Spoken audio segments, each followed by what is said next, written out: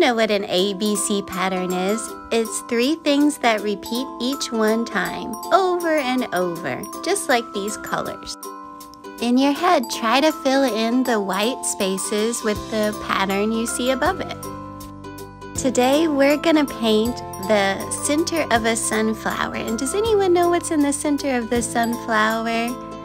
It's lots of seeds, and we are gonna be painting in an ABC pattern to create those seeds. First, you will pick 3 colors. I'm starting with yellow. Try to find the center and make a tiny, tiny circle. And then switch to a new Q-tip. I'm doing orange next.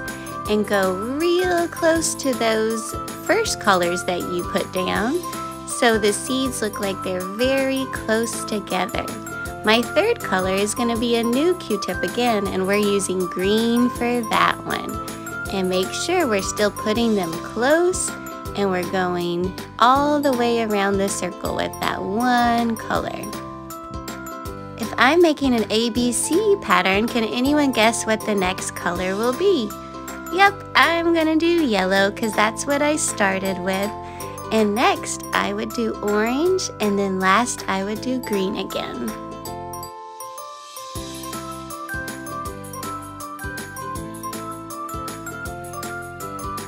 Continue all the way out to the edge of that black paint on your paper plate, and eventually we will add petals.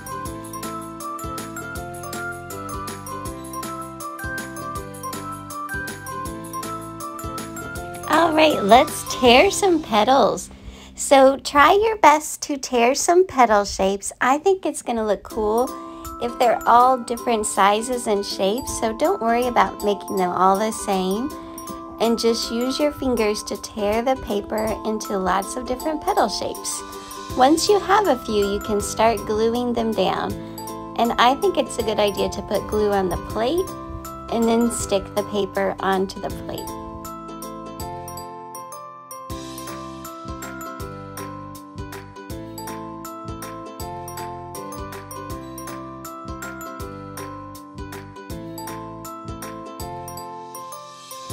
Go all the way around the plate and try your best to cover up that white plate with the yellow petals.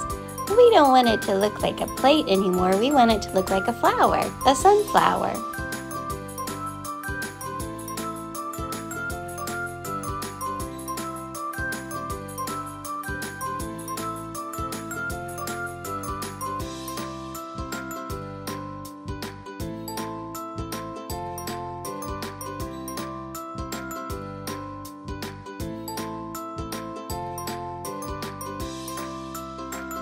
If you want to get fancy, you can lay your small petals on top of your bigger petals.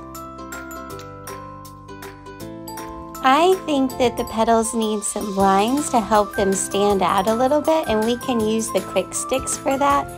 I think an orange or a brown would look good for a sunflower, and we can use it to draw lines on the petal, but also do rough outlines of the petals so they stand out and don't blend in with each other.